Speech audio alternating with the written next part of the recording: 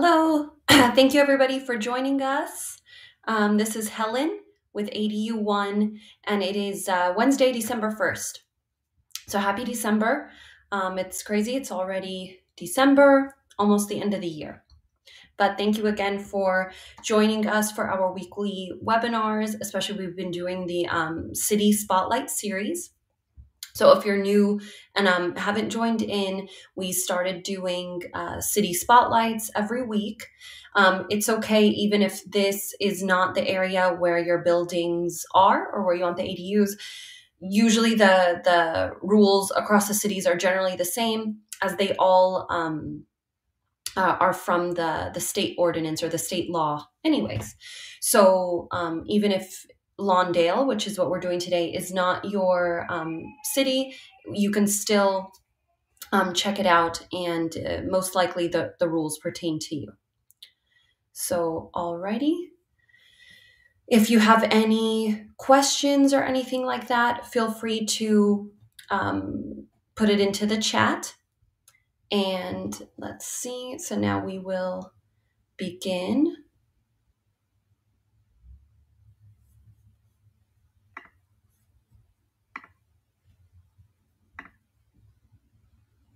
And again, I'm going to take it directly from the city website. So that way, if you look up these rules, you will be able to know exactly kind of what we were talking about and anything in the future. So today's City Spotlight is for Lawndale. Again, it will cover all of the general rules for both single family and multifamily ADUs. Even if this is not the city where your property is in, most likely all the rules still apply to you, as they're all generally the same regardless. So here is Lawndale's municipal code that was created, I believe, last year. Let's see. And there was a supplement actually very recently in September, as it says. So that's really nice. I like it when they continuously update them, so we always know that the city is on top of it with their rules. So, all right.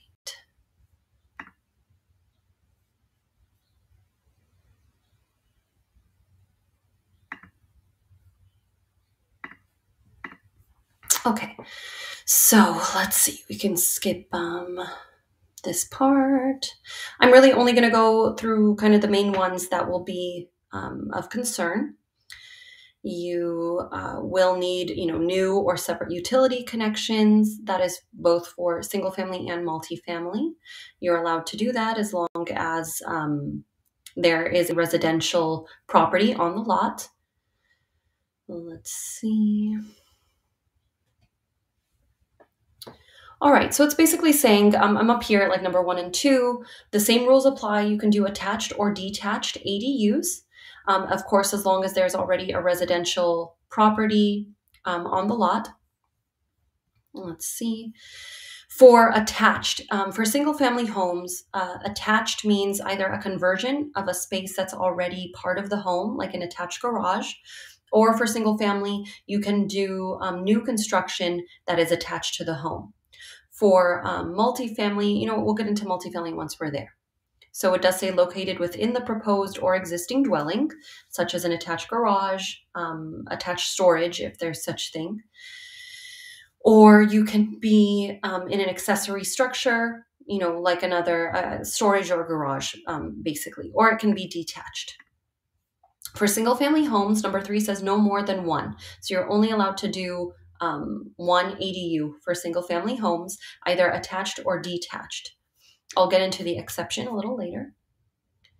When doing an attached ADU for single family homes, there is a 50% living space requirement. So if you are converting a garage or building new construction and attaching it to the home, you are limited to 50% of the existing square footage. So if you have a 2,000 square foot home, you can do a 1,000 square foot ADU. If you're converting a garage, you most likely don't have to worry about that unless you have a smaller home, like maybe if it's 1,000 or 1,200 square feet.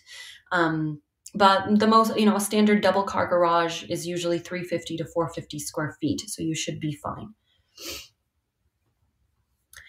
And then let's see, they have a max in Lawndale, 850 square feet for a 1-bedroom unit, and 1,000 square feet is their maximum. So I know some cities, this may be where it's different. Some cities allow 1,200, but actually I've been seeing more often than not a 1,000 square foot rule.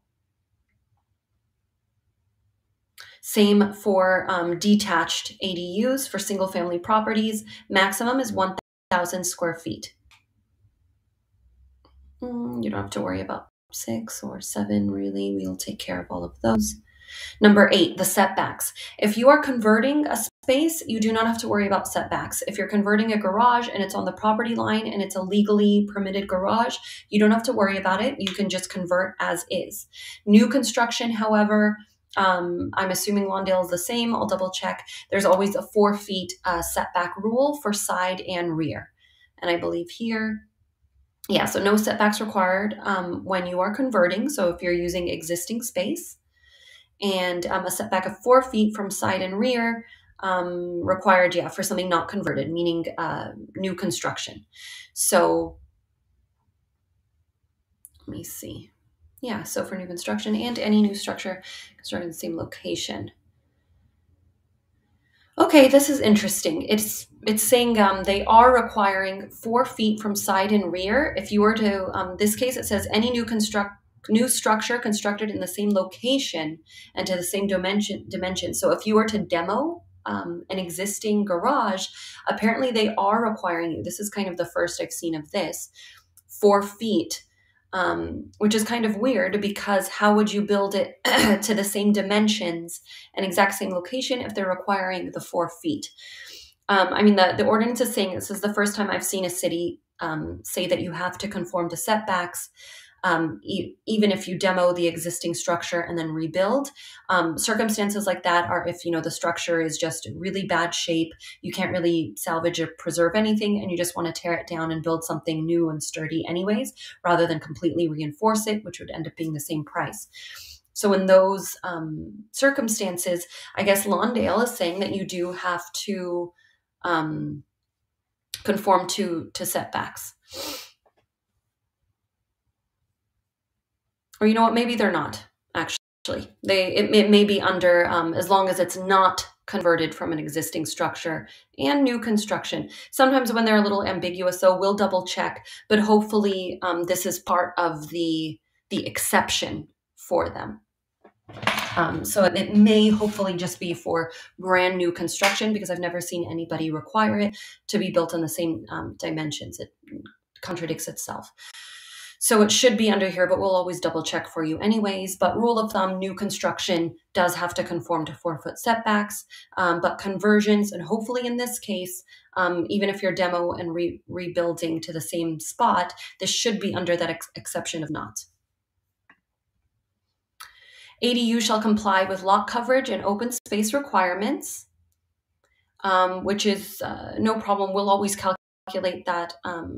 There is always the exception of an ADU that's at least 800 square feet, that even if you are over the lot coverage requirement or open space requirement, there's a California exemption ADU of 1 ADU detached 800 square feet that you are in most cases allowed to do. So you would still be permitted to do that ADU 800 square feet, even if you don't meet the lot coverage and open space requirements. And again, we'll do all those calculations for you as part of the plans. Fire sprinklers are not required if they're not required for the primary residence. And architecturally, we will make it compatible with the rest of the main house. Height limit, 6 feet, which is interesting because usually for single family homes, the city defers to the zoning. But in this case, they're capping it at 16 feet all around. Number 13, A through E, this is about parking. Basically, you can summarize this by if your home is within a half mile to public transit, like a bus stop, you don't need to add any parking. That's usually the one that applies to pretty much every single home, unless you are in a more rural area that isn't within a half mile. But if you meet any of these other exceptions, then you don't have to add parking. If you did have to add parking, typically for single family homes, even a tandem spot on the driveway is acceptable. So for single family homes, it's usually not a problem at all. And if you are converting a garage or a carport or any covered parking structure, you don't have to replace those parking spots. So let me see. So that seems like it sums it up for single family homes. The general rules too, this is for everybody. You can't sell your ADU separately. And I have yet to see any city that will allow short-term rentals. So you technically can't do an ADU for like Airbnb purposes or anything like that. They usually always have to have at least 30 or 31 day minimum for rents. And I believe you have to enter into a covenant when you're permitting the unit that you won't rent it for less. Yeah, this one does say it won't be rented for a period of less than 30 days. Let's see, we will take care of this. There is usually, again, a building separation requirement along with the setbacks. The general rule of thumb is 6 feet. For Lawndale, they are deferring to the zone. Let me see. And I guess for them, they're saying in R1, there's a 20-foot building separation. That is one of the highest ones I have ever seen, especially for single family homes. It's usually 6 feet. However, you are in an exception. Again, if that would prohibit you from doing an 800 square foot detached ADU, then you can, I guess, encroach into that 20 feet. However, if you want to be larger, if you want to do that maximum 1,000 square feet, I guess they are requiring 20 feet building separation. That's a lot. Again, I've never seen that before, but they're saying that that's it for R1. But we would be able to measure and tell you kind of what the max you can do, and at least you are protected to at least do an 800 square foot ADU. So let's see. Okay, the junior ADU. So this was the exception to my earlier rule of single family homes can only do one ADU. You can technically do two. The second one would be called a junior ADU. And the junior ADUs are permitted as long as the owner lives in either the main home or the junior ADU. And the junior ADU is also limited to 500 square feet, and it must be part of the existing structure. So it has to be a conversion. It can't be new construction. So you can do an attached garage. So you can technically convert an attached garage and still have an ADU. You are, again, maxed out at 500 square feet. And let's see what else Lawndale has to say. Of course, exterior access. So the junior ADU, again, 500 square feet, has to have its own exterior entryway, and it has to have a kitchen. Most cities say that it does not have to have its own bathroom. It can technically share a bathroom with the house. But if you wanted to have it just have its own complete independent facilities, you should add a bathroom, but you don't have to legally.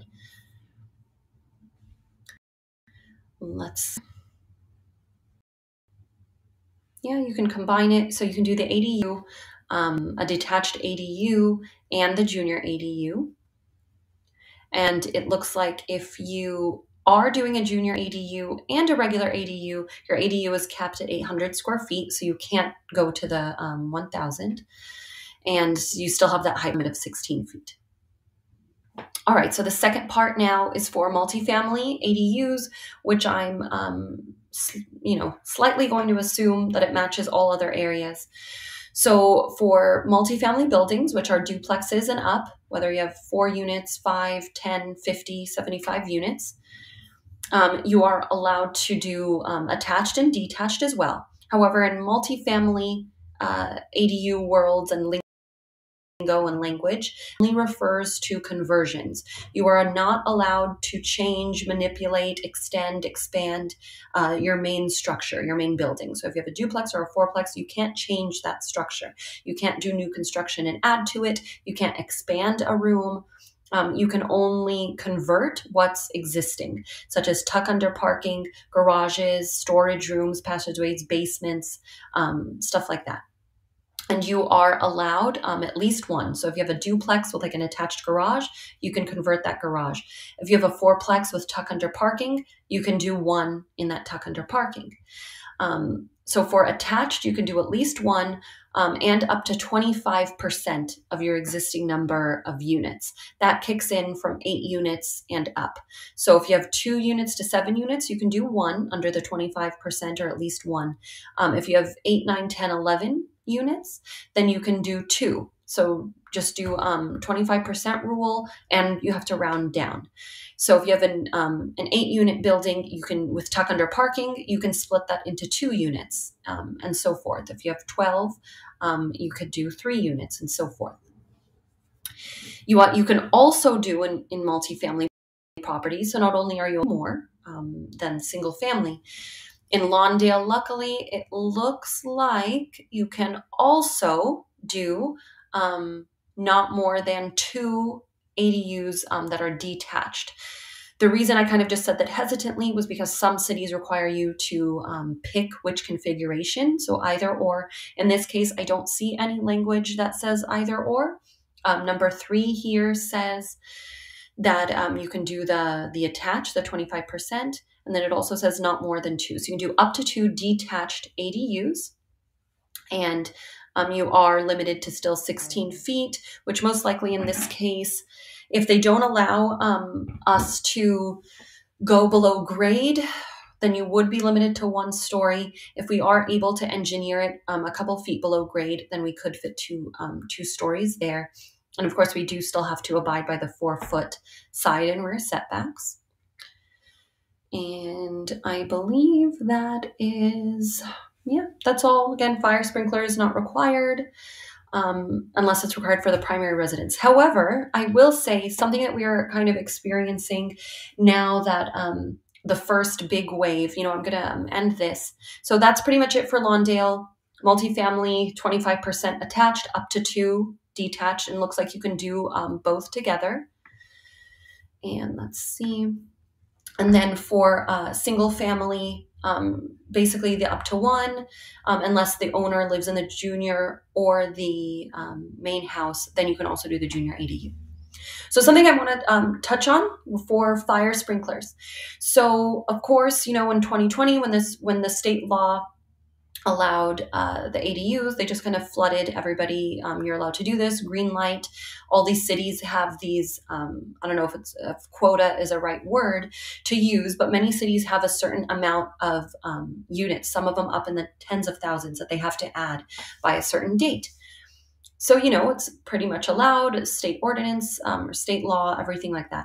But something now that we're seeing now that this has become a reality and it's like physically happening, a lot of other, I guess, entities are getting involved. You don't have to worry too much. We handle all of this. But something that we have been seeing, one area, for example, coastal areas are giving some pushback when it comes to parking. They don't want you to take away garage or carport and have that be protected. So the language, I guess, from the state law and the coastal commission's rules are, we don't know which one supersedes the other. And I mean, we're not really going to fight the city when this is their law and the cities do have some wiggle room. We will, of course, fight for you if we know it's black and white. You are able to do like that state exemption ADU, for example, and it's okay. However, if it does start to enter, safety issues and stuff like that, we do have to keep that in mind. So that's something that we've been noticing. The Coastal Commission, some areas, depending on where you are, Venice, for example, is one of them that may not allow you to take away parking without replacing it. Another thing we've noticed, although that 25% rule for multifamily properties may allow you to do, let's say you have a huge, 80 unit building and you can do tons of ADUs. it may trigger something for fire sprinklers, even if your main building does not need fire sprinklers. If your original building was maybe like already on the cusp of needing it, or now they're concerned about occupancy levels and density for that building, they may come back and require it. So the more we're learning about this now, because it's really coming into play, we will discuss that for you if you are working with the ability to do tons of ADUs or lots of conversions or something like that. But again, you don't have to worry about it. I don't want us to worry or scare anybody. It's just something now that we've been seeing now that we have, especially for multifamily buildings, lots of projects in construction, tons in plan check, and we're working with so many cities. This is the type of feedback we're getting for, this brand new law affecting multifamily properties. In LA, at least, it's been pretty smooth. I know a lot of areas. I mean, Lawndale is actually really positive with ADUs. They want to increase the amount of their population and renters and stuff like that. So they were actually really excited. There's a few articles online about Lawndale with their appreciation for the ADUs. And again, when we're doing the plans for you, we're going to go over all of that stuff anyways. So that's just something kind of to know, but we'll always let you know those things ahead of time. And our firm, we're a design and build firm, so we do all of the engineering, architectural design, all of that. We do that with you. We work on the design and the layout until you are happy. Then we work on the full set. We do the submission to the city. We work with the city, the back and forth, everything needed. If you are worried about utility poles and stuff like that, we take care of those encroachment clearance applications as well, to see what your utility company will require. So we handle all of that if you are building like a 2-story large structure and there's wires or something like that. So we help with all of those steps. And then of course the full scope construction, and we include your finishes, fixtures, lighting, floors, doors, windows, cabinets, countertops, sinks, stuff like that. And I was just on the phone with a potential customer, and I let him know, which I'll let everyone know too, most things are up for negotiation. If you want, the most inclusive package ever to just save yourself headaches, we can work with you on that. If there's certain things you do want included or not included, we're flexible. And we can work with you to get a package that you're comfortable with, that can hopefully take away a few headaches that you don't want to deal with. So I will put my contact info in the chat in case you have any future questions. If you have any questions now, feel free to put them in, or you can call our office as well. And let me see here. Oops, that's supposed to say ADU1. I'll just type it again. So 1-866-NEW-ADU1.